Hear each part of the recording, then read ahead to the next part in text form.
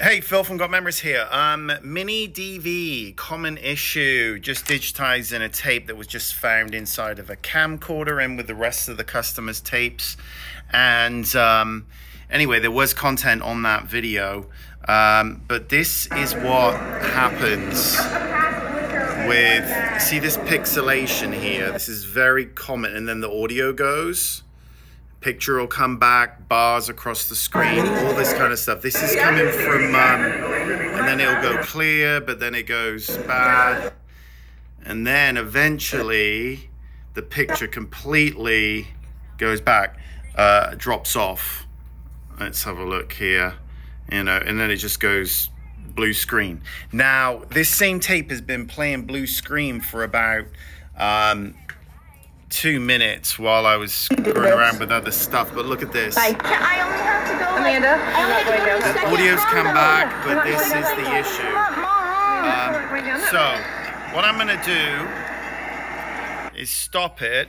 Now this is something that no other transfer company does that I've seen, especially all these cheap online box companies, is you need cleaning tapes so the heads get clogged, and you need to run a head cleaner through it. That's your first go. And if not, then I'm gonna hit play on that for about 10 seconds. And if that doesn't do the trick, then you've got to clean the head with isopropyl, 99%, you know, really potent alcohol. And I need some potent alcohol after I deal with all these tapes.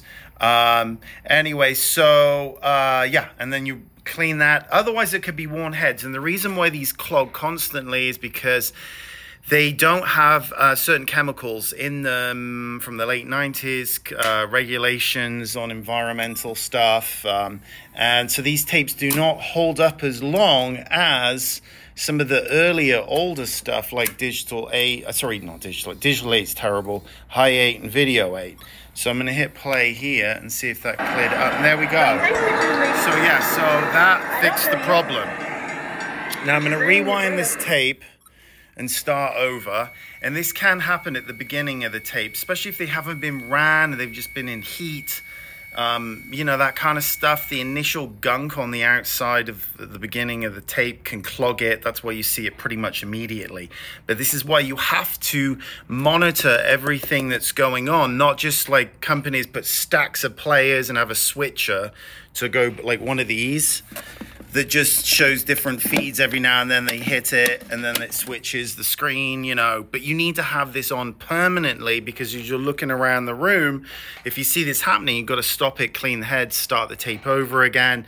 It's an ordeal. So anyway, this tape right here I'm gonna fire up, and away we go, and it should be good to go. So yeah, nice and clean image. There's no artifacts, all that kind of stuff.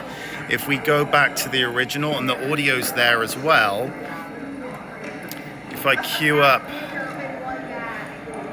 kind of where, you know, this was going on, it's kind of the same image, so to speak. I'm just kind of chilled in the picture here. Everyone's trying to do this, trying to get it to the same bit. I want to take one of you.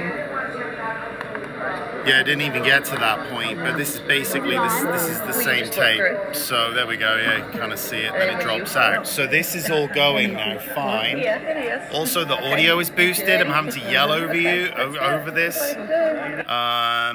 So anyway, I'm going to be keeping this rolling and keeping an eye on it and having to stop it and put cleaning heads. Yeah, oh my God, my brain's fried. It's the end of the day. Anyway, so one last video for the day here. All the best to you. If you do want to get a quote for me to take care of all this crap, gotmemories.com. I am not cheap for good reason. If you want this done right, I'm the guy. If you're looking around for the cheapest price, you're going to end up with all these crappy looking files, guaranteed, especially through all these online box companies. Anyway, all the best to you. Cheers.